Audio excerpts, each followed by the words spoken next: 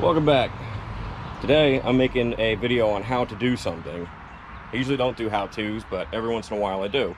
And the reason I'm making this video is because there isn't one on YouTube currently. The other day I pulled my evaporator box out of the Cutlass because we're going to delete the AC. I already had the motor in the car with this evaporator box in my way, and I couldn't even get to the number 8 or number 6 spark plug wires. I had to use needle nose to get them on and off the plugs. So now that the motor's out of the car, why not get this thing out of the way and delete it? So what I had to do was, there's going to be 11 bolts total that hold this thing into the car. There's 1, 2, 3, 4, 5, 6, 7, 8, 9, 10, 11 right there. That holds the blower motor in place. So what we did was we went with one of these kits. Not even a kit, it's just a block off plate.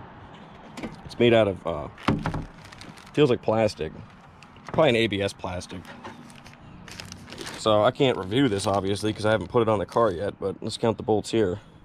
We got 1, 2, 3, 4, 5, 6.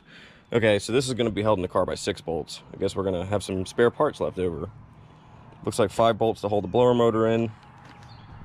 Let's see.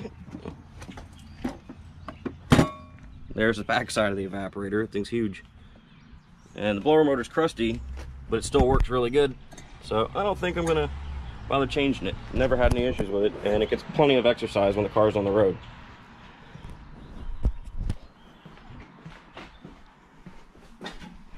Come up here, that's what it's going to look like. You can see the evaporator box actually came all the way up to here where there's a sealant they used, and that new box looks like it's going to be flat from here to here across. So I'm probably going to have to take a paint scraper or something and get this off. Maybe do some touch up with paint work so I can kind of like hide it a little bit. And obviously you're gonna have to glue the new box on with some kind of sealant like they did from the factory. I didn't want to, but I had to. I had to pull the wheel well out on the passenger side because I really should get some light in here. Hang on. There we go. You can see the wheel well would block off right in this area, so I couldn't get to these bolts around the blower motor. And if the blower motor decides to go bad at any point in time, I'm gonna have to pull the wheel well back out to get to it.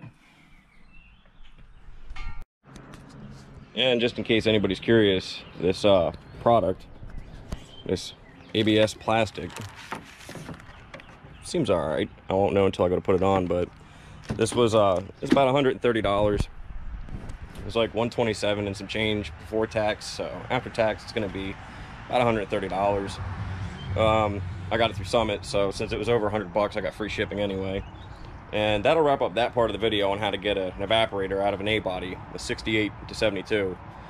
I also picked up a set of mufflers while I was there, add that to the free shipping. I originally bought a set of Cherry Bomb Vortex mufflers, and they were offset inlet, offset outlet. And I didn't even stop and think that I was going to have issues when I ordered the mufflers. I don't know why, but I've got ladder bars on the back of this Cutlass. And I really don't want to run into issues like I did with the thrust chambered mufflers I originally put on this car. I had issues with them where I couldn't fit them with the ladder bars. I made them fit, and it was kind of just a disaster. So I decided to go with these. I guess Flowmaster, I don't really care for that name, Flowmaster, because they're notoriously known for chambered mufflers, which I cannot stand the sound of unless they're on like a Mustang or something. I don't like them on older engines with, you know, the old school firing order with decent compression. So anyway, they come out with these canister style mufflers called a Flow FX. They make them in a full body casing also. It's basically a Dynamax Ultra Flow, but cheaper. It doesn't feel cheap. It doesn't feel, they're pretty heavy. They got some weight to them, and the welds look pretty good on them. But they're about half. Dynamax wants, I think, $75 a side, and these cost, they're like $47 a piece before tax. So you're looking at like $50 a muffler if you go with these. I got a set of Dynamax full body casing Ultra Flows on Dad's wagon, and they're $75. That round canister Ultra Flow, they also make in a full body case just like this. I don't know how well you can see that, but it looks like a normal muffler.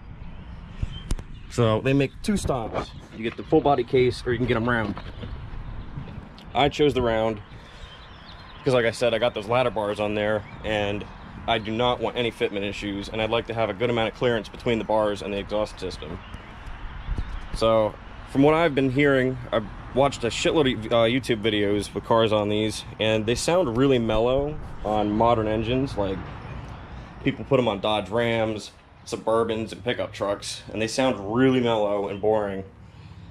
But I watched a video where a guy put them on a 70 Torino with a 351, and no H-pipe, no X-pipe, and they sounded really good.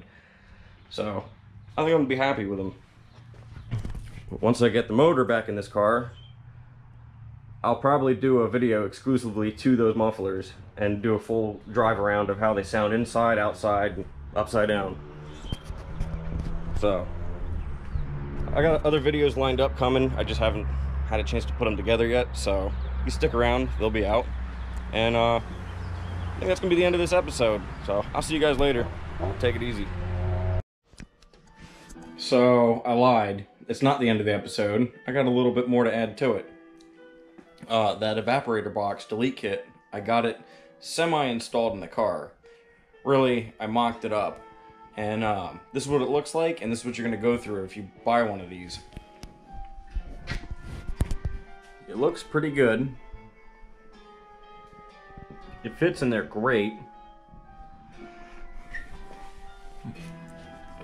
This is what you're going to be up against. There's where your blower motor goes. Like I said, it's just mocked up. Now, this bolted in pretty good. You can see the stud slips through right there. You put a nut on there. It was this one here in particular. I had to cut part of the box out. You can see I used a pair of snips. That wasn't cut out at all for that stud. So rather than try and figure out where the hole goes, hang on. Rather than try and figure out where to drill a hole and all that, I just took snips and I cut it. And I broke the plastic out of the way because nobody's gonna see that. One of the motors in the car, it's hidden way down there. You can't even see it right now. But everything else, for the most part, lined up pretty good. There's a nut that goes there, a nut that goes there. It's a pretty decent fit. Now, I think the reason I had to cut that out is because this box is listed for cars 68 to 72. And you know how General Motors is. They change things year to year to year. So they have to make a universal kit. I'm willing to bet that, you know, the early 68 cars, maybe 69, doesn't, or they have a stud there, but maybe the later cars like 70, 71, 72 don't have a stud there, so they wouldn't punch that out. But I'm happy with it. I have to, there's no place cut in this thing particularly. Like I said, I think it's a 68 to 71. So many changes are made. There's no cutout in it for your blower motor resistor that's right here on your evaporator box. So I'm gonna have to find a nice hole or a nice spot to cut a hole in that box to put that resistor in. I think the whole idea is that air can pass through and keep the backside of the resistor cool. I was thinking about putting it somewhere external, but like I said, I think it needs to be in the box so it can stay cool. So after I get the blower motor wired up and put in place, and I get a hole cut out and I put that resistor in there, it should work out nicely. One step at a time. So that is going to wrap this episode up. My Camaro, it caught on fire while I was driving it the other day. I had a nice little fire under the dash while I was driving. I had to bail out of the car real quick, pulled over off to the side of the road, almost got detoured getting out of the car, looking around, what can I grab? Grab my CDs, grab this, grab that, get the hell out of the car. Yeah, so look forward to that episode. The car did not burn up, by the way, but a big black smoke cloud came out from under the dash. It's a pretty good scare. I basically looked at it like, all right, grab my shit, get out, wave goodbye to the car, and be like, so long, buddy, nice knowing you. But no, the Camaro did not catch on fire completely. It's not burn up. It's sitting in my driveway in one piece, but stuff did catch on fire under the dashboard. You gotta love hillbilly wiring. It's not my hillbilly wiring, but previous owners, you know, the past 25 owners of the car that made their own wiring harnesses out of speaker wire, no fuses, and other garbage. So look forward to that video. That's coming up next. I gotta fix the wiring under the dash of the Camaro. I gotta do a steering box on it. I got steering issues with the Mustang, where I gotta change the steering shaft. I don't think I'm gonna make a video on the Mustang, because that's just, you know, it's the daily. That car doesn't attract YouTube attention. It's not meant to. It's just how I get around in shitty weather. So, look forward to the Camaro video with why it caught on fire, some steering and suspension component stuff in the Camaro, and some Cutlass videos. I should be getting my motor back from the machine shop soon, and as soon as that comes back, that thing's going together. We're going to make the 4-speed to it, and we're going to slide it on in. So, that's what we got planned next, and I will see you guys later. Take it easy, have a good time, and don't do anything I wouldn't do. Later.